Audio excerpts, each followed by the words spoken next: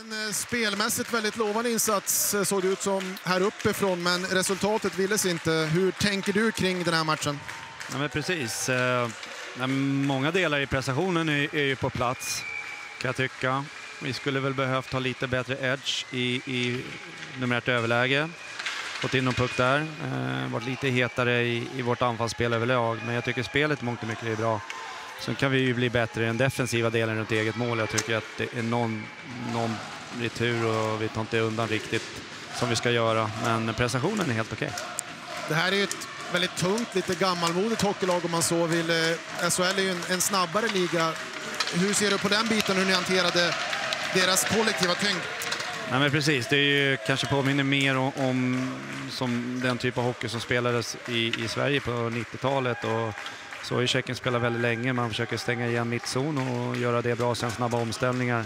Jag tyckte vi hanterade det spelet ganska bra, men kanske lite för dåliga på området framför eget mål och målen, kan jag tycka. Där skulle vi behöva vara lite hetare och starkare under armarna för att trycka in en retur eller ta undan någon motståndare som vi gör mål.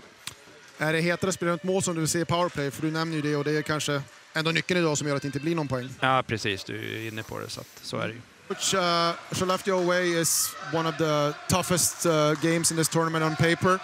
What do you feel was the keys to the victory today? Well, obviously we faced tonight a very good team. You know, lately playing last 5 years, always till the end of the season in Sweden, and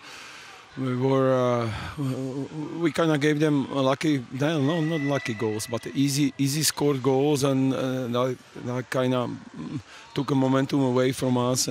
But we fought hard in third period, even though that. We had 3 consecutive penalties. We were able to kill them off, and then scored on the shots that we got through, and took all the points tonight. It feels like almost fitting that Chedlak was able to score the game winner. He was involved all night long. What does he mean for you guys as a leader? Obviously, he's our captain. You know, he leads the team. In both sides of the ring, and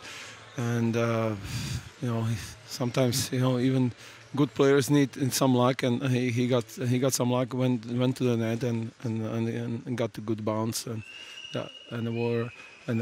was able to score on. You got some big saves today. How important was goaltending for the win today? Well, obviously, goaltending was awesome tonight for us. First 5 minutes, we didn't even have a shot on net, and there were some great scoring chances, some like game penalty shots that he was able to block, and obviously he was our best penalty killer tonight.